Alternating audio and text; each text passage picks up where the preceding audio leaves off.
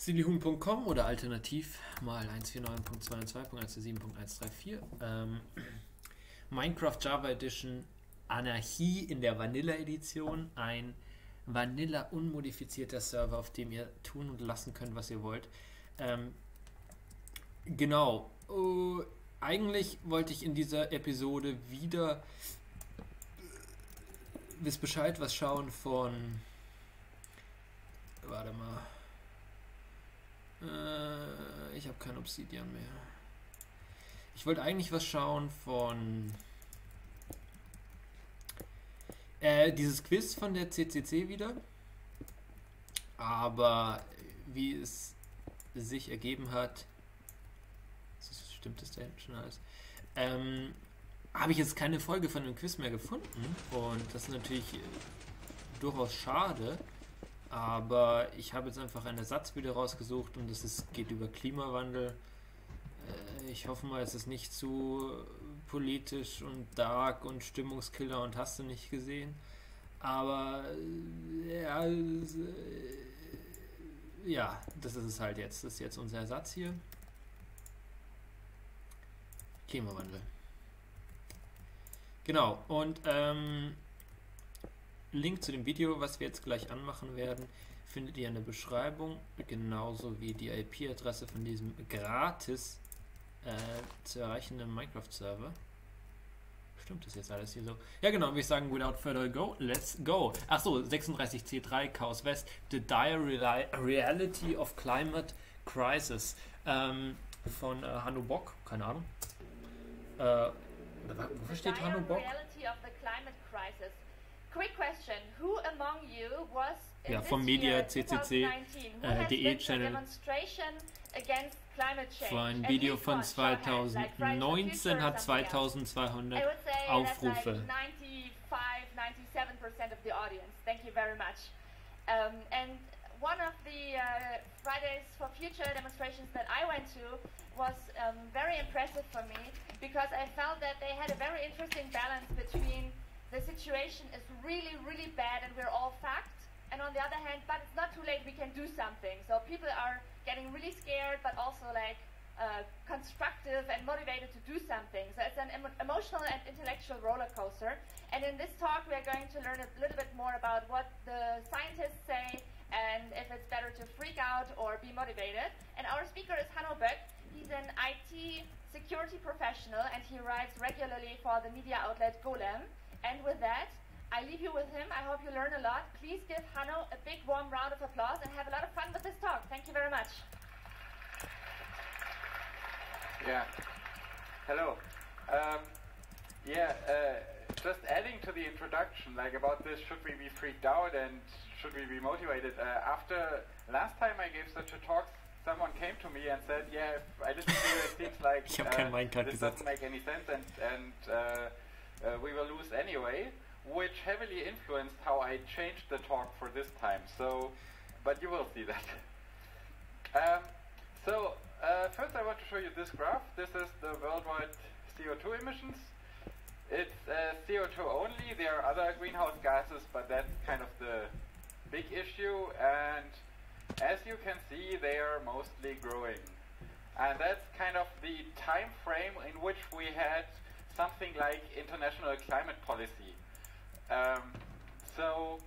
Like we knew there was a problem. I mean, some of you were probably not even born in 1990, but humanity knew that there was a problem and we just went on. So I call this the chart of epic climate failure. But I also want to point out a few more specific things. There are kind of 2 points where it goes down a little bit, like notably down. There are a few, like that statistical variation, but there are 2 points where you can kind of see that emissions went down. One of them is when the Soviet Union collapsed, and the other one is the economic crisis in 2009. And I show you a few more points here. That is kind of important events in international climate policy. So we had the UN Earth Summit in the early 90s, which was basically the start of international climate policy. The UNFCCC, which is the UN body to organize the climate conferences, it was founded there. So there the world said, yeah, we have to do something about this.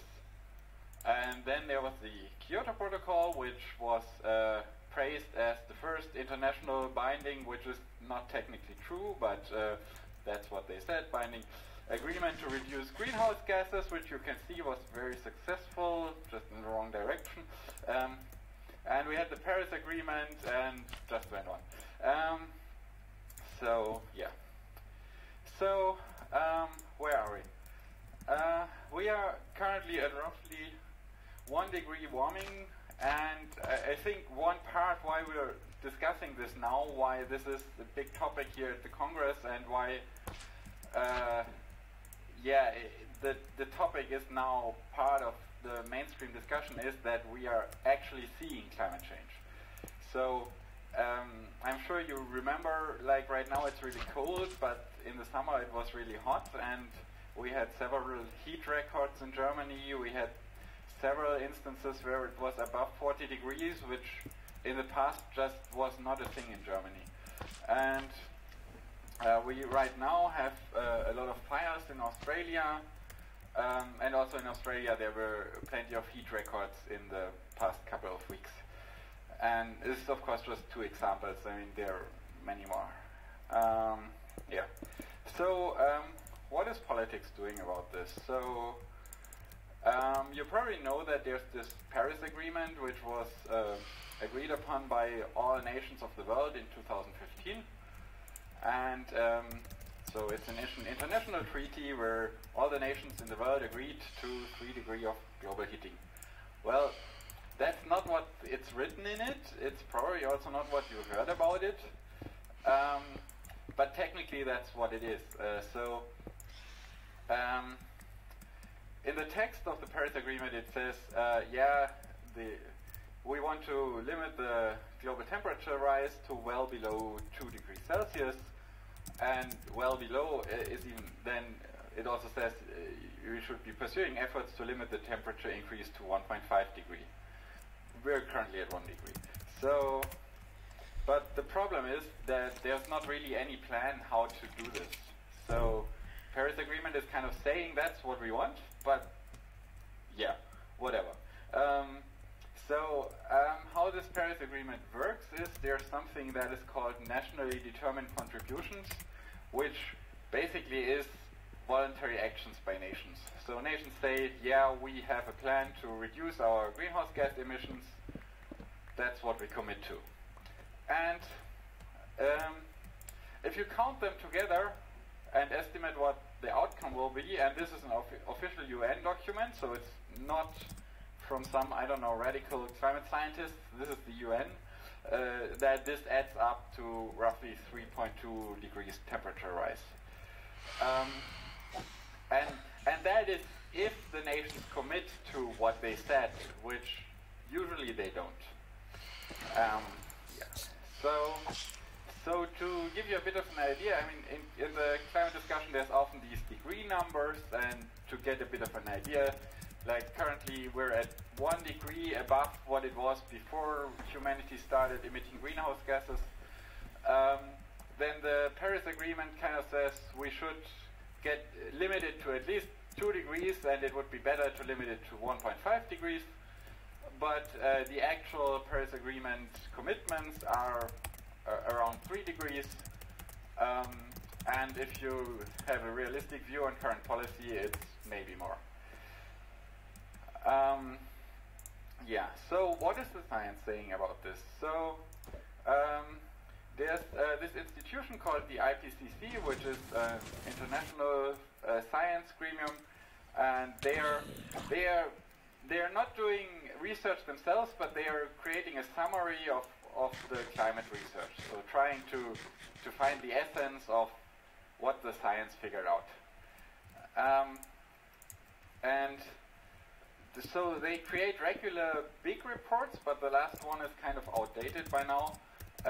And they published a special report which gained quite some attention in 2018, and this was a direct reaction to the Paris Agreement, because the Paris Agreement said this 2 degree, 1.5 degree, and so they said, yeah, the scientists should figure out what does it mean, 2 degree, 1.5 degree, what's the difference, and there were kind of two main messages from this report. One of it is that there's a big difference between 1.5 degree and 2 degree, and the other message is that 1.5 degree is still doable under some optimistic assumptions. So what does that mean, 1.5 degree or 2 degree? Here's a nice picture of some coral reefs. Unfortunately, I have to tell you that in the future there won't be any more such pictures, because soon they will all look like this, very likely. What this report estimated is that if you have 1.5 degree, we will probably lose at least 70% of coral reefs worldwide. If we have 2 degree, basically almost all the coral reefs will be lost, will be destroyed. And I mean, currently, even 2 degrees seems ambitious. It will happen much more often that the Arctic will be ice-free. For 1.5 degree, this is estimated to be, this is switched, sorry, that's a mistake. So for 1.5 degree, it's estimated every 100 years, and for 2 degree, it's estimated every 10 years. Then it's expected that 2 degrees will mean more sea level rise. It's a relatively minor difference here, but still, I mean, that matters for nations where every centimeter means more area lost.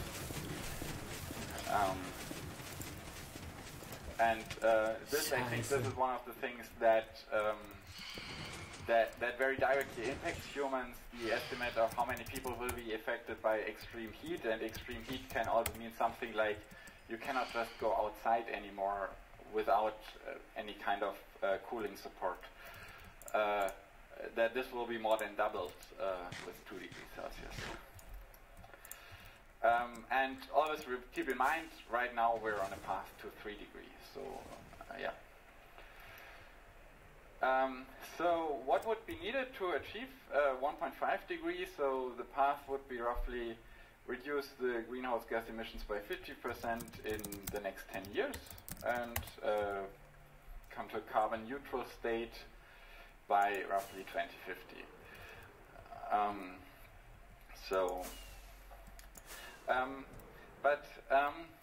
Lately there has been quite some discussion is the IPCC is telling us the full story, or if they are rather underestimating some of the effects of climate change.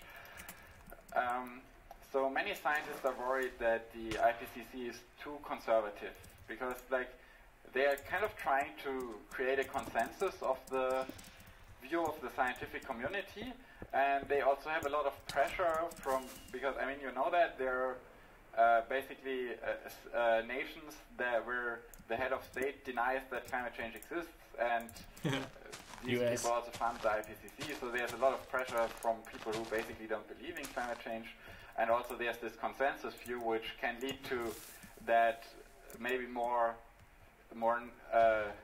outliers, that they are not viewed as much, even though you probably should also have a look at what the worst outcome would be. And there's been a kind of meta study where some scientists looked at IPCC predictions and compared them to what actually happened, and they came to the conclusion, the available evidence suggests that scientists have checked too conservative in their projections of the impacts of climate change. We suggest, therefore, that scientists are biased not towards alarmism, but rather the reverse, towards cautious estimates, where we define caution as erring on the side of less rather than more alarming predictions. And recently, this has been picked up by the New York Times, where they had this article which was a bit problematic, because it kind of had this somewhat populist headline, how scientists got climate change so wrong. I mean, there were scientists who were warning about this, and it in part a reason of the process. But also occasionally you can then read headlines like this where it says climate models have accurately predicted global heating study finds. And this was based on a study where they came to the conclusion, we find that climate models published over the past 5 decades were generally quite accurate in predicting global warming in the years after publication. So maybe do you find that confusing? I also find these things occasionally confusing when I read, okay, climate scientists, they were underestimating the effects, and then it says, okay, they were very accurate actually. But there's usually, if you dig down a bit, there's an explanation, and the explanation here is that actually climate scientists have probably underestimated the effects of climate change, but their models on temperature rise have been very accurate. Sorry, wrong slide. I mean, that can both be true, right? So the prediction on the average world mean temperature has been very accurate, but that's usually not what we care about. We care about things like storms, like fires, like heating, like more local events which directly impact humans. And if you're more interested in that, I recently watched a very interesting interview. This is on YouTube. I have linked it here. So,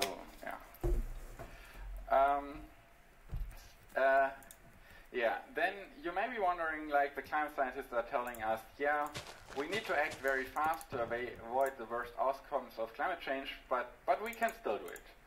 And maybe you have heard something like that 10 years ago, and you wonder, how's that possible? And because, like, as I kind of said, the science did not get more optimistic.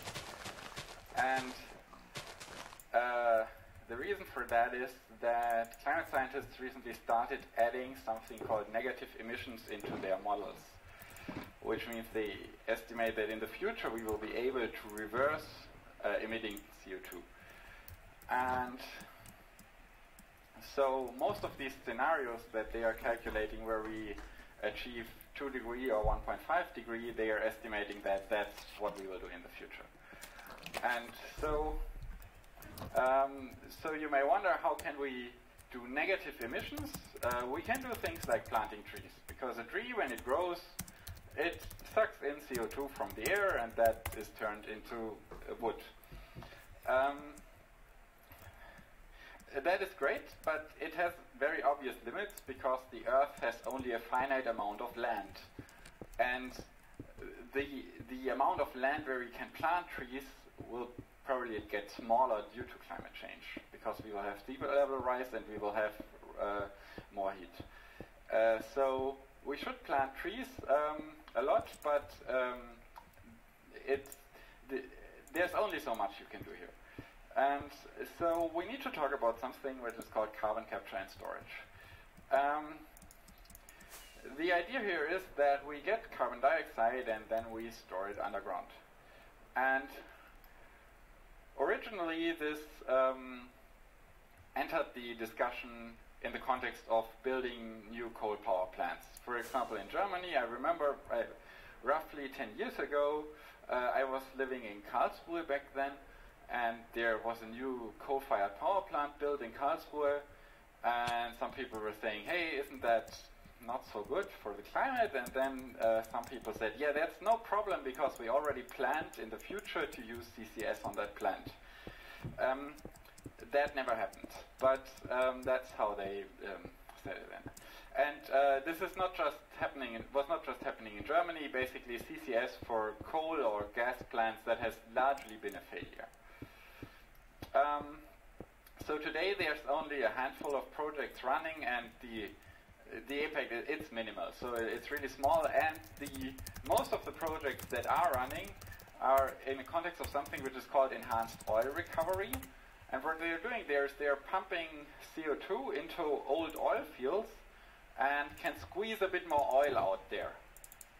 Now, you maybe get the idea that that's maybe not the best thing for the climate as well, because that means more oil. But in order to get to negative emissions, we need to do something different. And one way is you could imagine doing bioenergy, like for example using biogas plants or burning wood, and then coupling that with CCS. So I don't know, for example, you burn wood and then you capture the emissions and then you store them underground. Now this obviously has all the problems that you usually have with bioenergy, that is it competes with land for food, and if you use pesticides and fertilizers, that has a climate impact as well. And if you plant, I don't know, palm oil where there was previously a rainforest, then it is really terrible for the climate. So that's not a very good solution, and basically the discussion is moving away from that because people realize the effects of bioenergy are so negative that it's probably not a good idea to do that. Another thing you could do for negative emissions is called direct air capture, which means you run a big machine that sucks in air and extracts the carbon dioxide, and then you store that underground. That technically works, so there are a few startups working on that, but these machines themselves will of course require a lot of energy, and it is questionable how realistic it is to scale that up to international levels. And I'll get later to actually how much energy we are talking about here.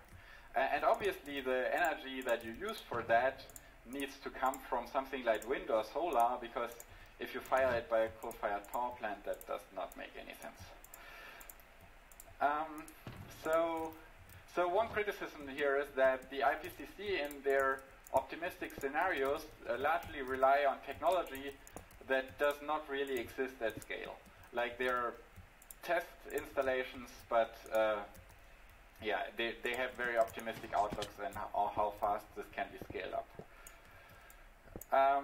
And even if the technology kind of works, you can wonder how this should work economically and politically, because like for someone to run a negative emission plant, there's no profit in that. So you would probably have it, I don't know, state funded, and then there's the question of who pays for that, why should a country do that? You basically have the same problems you have with climate policy, with reducing emissions.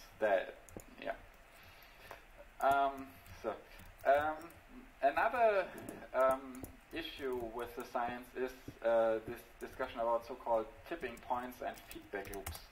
And this is probably the most worrying criticism of the current climate science. So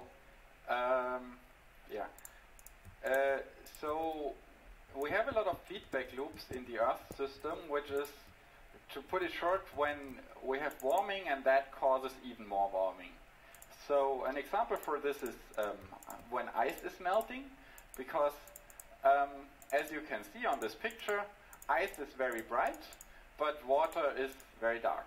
That means if there's sunlight shining on ice, then it's reflected, a lot of it.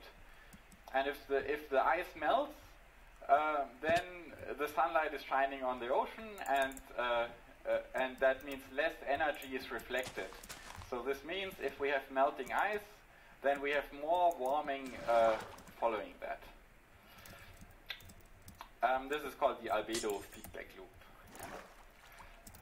Fuck, ich muss da hoch. These tipping points, you call something a tipping point when you have a system that at some point it will turn into a process that something collapses, and even if we stop further emissions.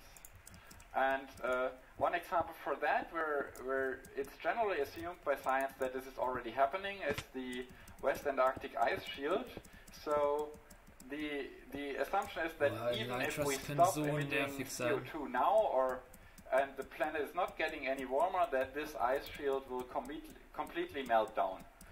And that, in the long run, will mean 1 to 3 meters of sea level rise just by the West Antarctic ice shield. And there's probably more ice shields that will melt. And there's there's the risk that these feedback loops and tipping points could cause a cascade where some effects cause more warming that brings some other processes in motion, and that causes even more warming. And there's been a study in 2018 which is kind of known as the Hothouse Earth study, where they looked at various of these tipping points at feedback loops and how they interact.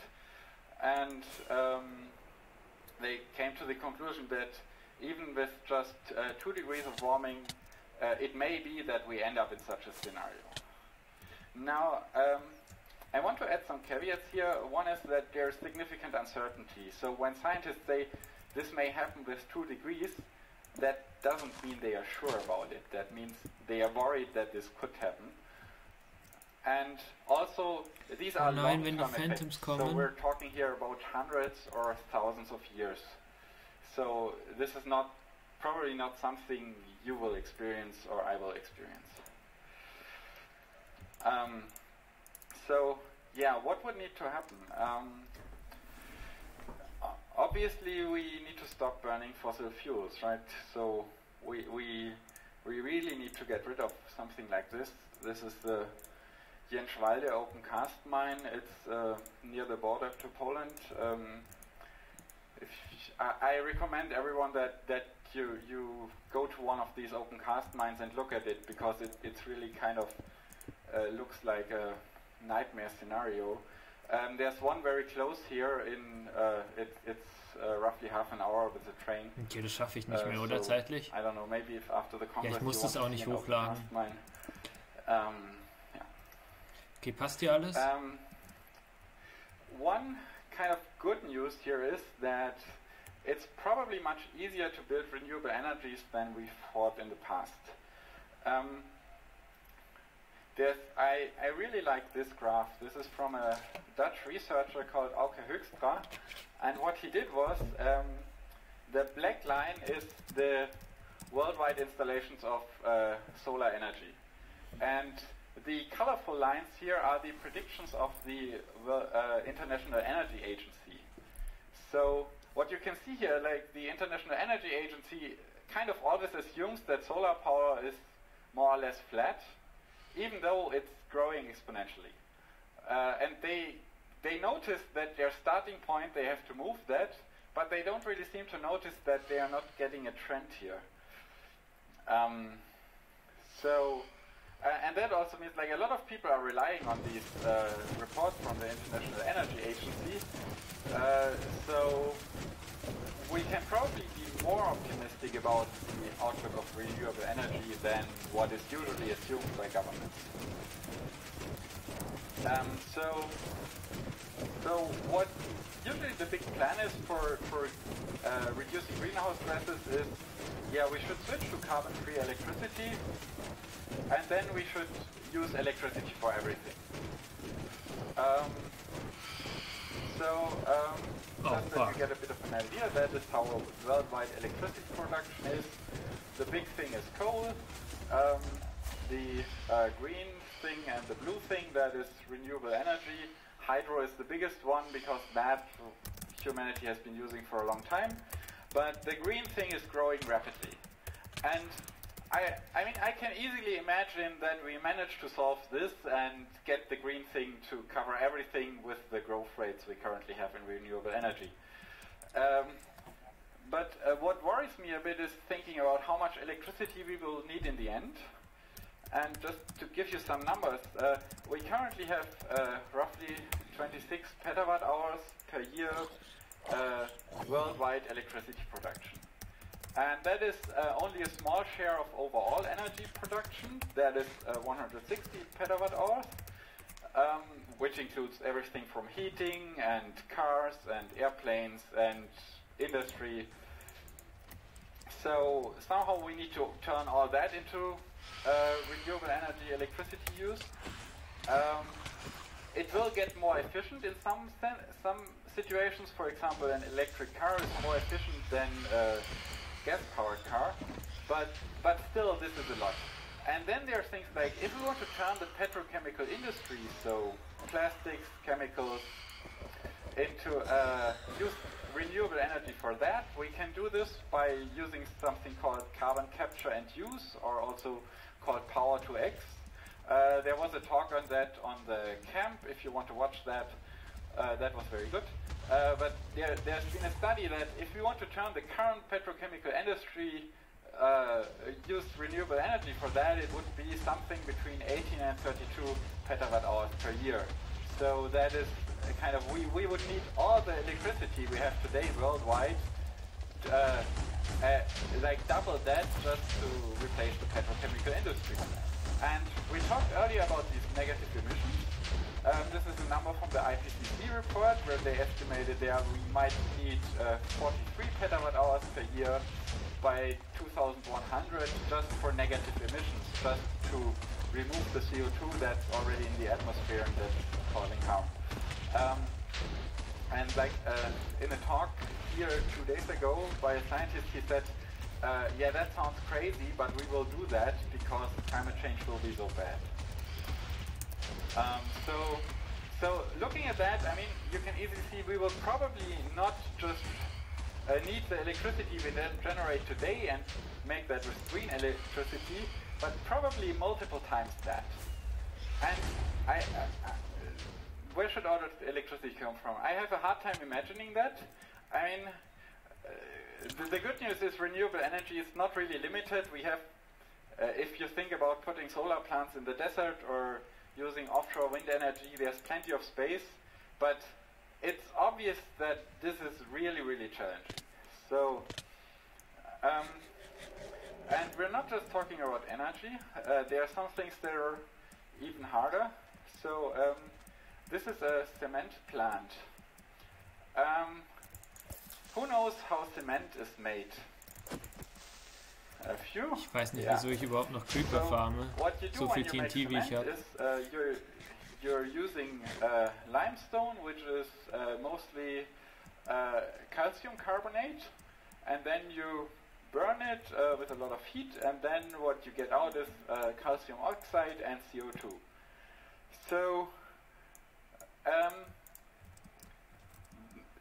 so the thing in this formula is that you can see there's CO2 on the right side, and that is part of the chemistry.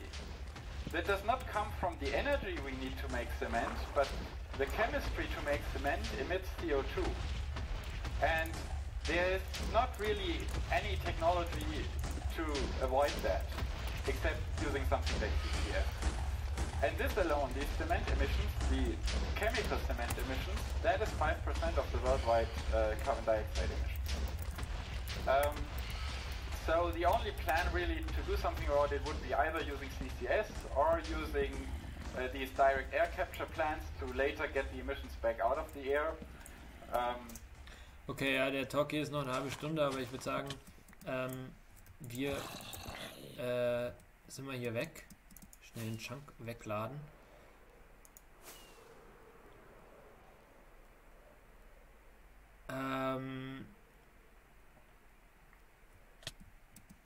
Genau, weil das ist schon praktischer, wenn man da zu zweit ist. Ich habe ungefähr nichts mitgenommen aus dem Video. Passiert auch mal. War eine aufregende Folge und war irgendwie ein schwerer zu verdauendes Video für den Sidewatch. Oh, da sind Fackeln. Sind die von dem Dorf? I don't know. Genau, und dementsprechend, ja, würde ich sagen, was ist jetzt mit dieser Episode von der Dauerwerbesendung für diesen Minecraft-Server. Link zum unvollständig geschauten Video findet ihr in der Beschreibung, wenn ihr da weiterschauen wollt, bei 31 Minuten und 20 Sekunden. Auf dem mediaccc.de Channel. Naja, Link ist natürlich in der Beschreibung, genauso wie die IP-Adresse zu diesem Server hier. Schaut doch mal vorbei. Und, oh, das ist gar nicht kaputt gegangen hier, interessant. Ah, hier war wahrscheinlich ein Berg. Okay. Hat sie den Berg zerlegt. Ja, interessant. Genau, dann sehen wir uns in der nächsten Folge. Ciao.